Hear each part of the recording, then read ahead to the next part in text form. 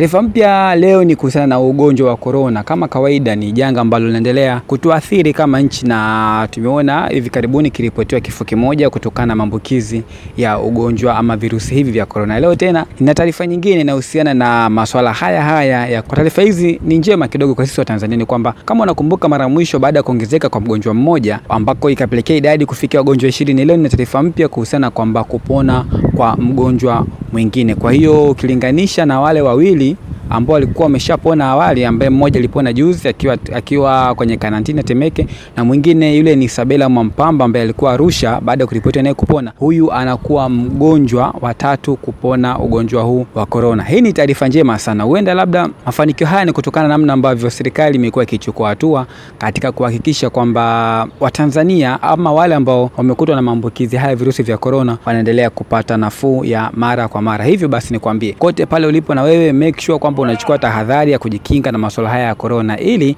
usikutwe nao kabisa. Okay, mimi naitwa Sangu Joseph, nikusihi tuendelea kusubscribe YouTube channel yetu, kubonyeza alama subscribe ili wa kwanza kupata kila mzigo mpya unaopandishwa hapo juu.